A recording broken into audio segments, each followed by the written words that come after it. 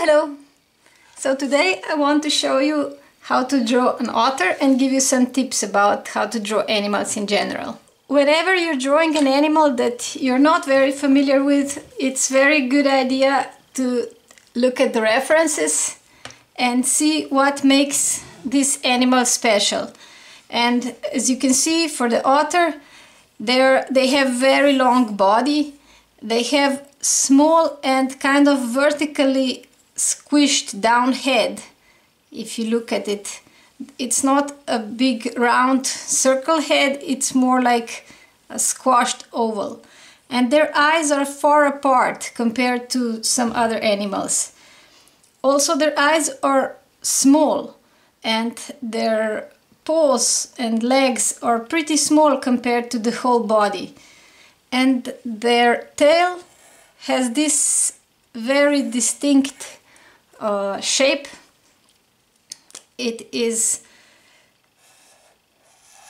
this very strong fat tail that goes directly to the point.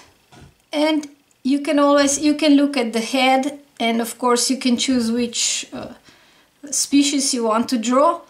But I always recommend that you look at some photos and then you see what are the things that are different than on the animals that I normally drew.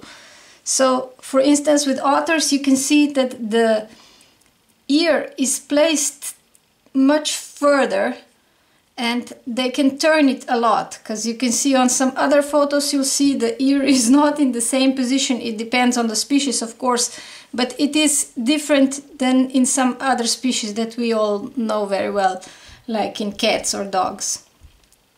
So this can really help you when you try to learn how to draw an animal.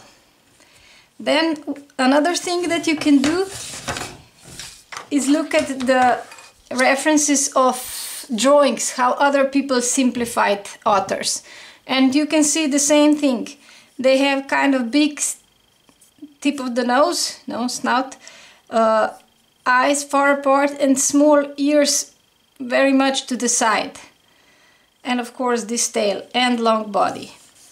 So let's try our very simplified version.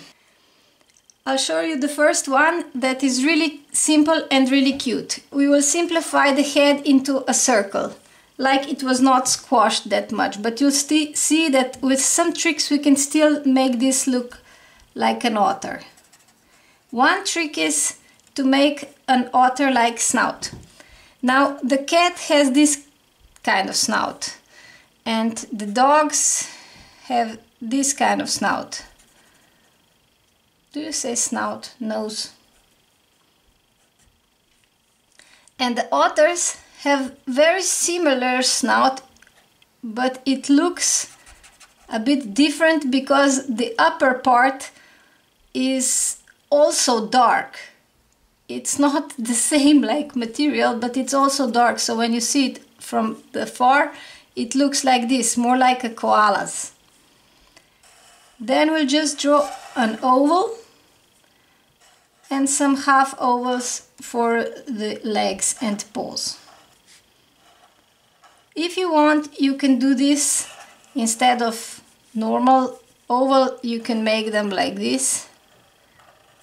So they're more like fanned out, but both work. And eyes a little bit more far apart, not too big because otters have small eyes, and little round ears. And of course whiskers. And you've got an otter. We add a tail because that's really important for otter, and this is one of her characteristics. This is a very simple way to draw an otter.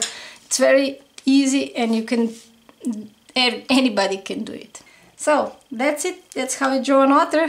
Hope to see you next time. I'll share you more of my bullet journaling, and I'll also share some more painting. Maybe we'll paint otters next time. Bye bye!